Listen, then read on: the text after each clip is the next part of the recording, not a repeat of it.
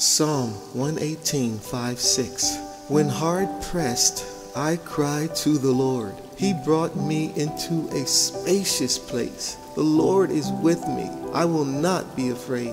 What can mere mortals do to me? O Lord, I give thanks to you, for you are good and your love endures forever. You are my helper, O God. I trust in you. I triumph over my enemies. When the nations surround me, I use the name of the Lord as my strong tower. Lord, you are my strength and my defense. You have become my salvation. Shouts of joy and victory resound from my lips. Your right hand, O God, have done mighty things. I will not die, but I will live in Jesus' name.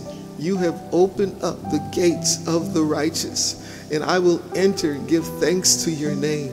The stone the builders rejected has become my cornerstone. The Lord has done great things, marvelous in our eyes. We will join the festal procession.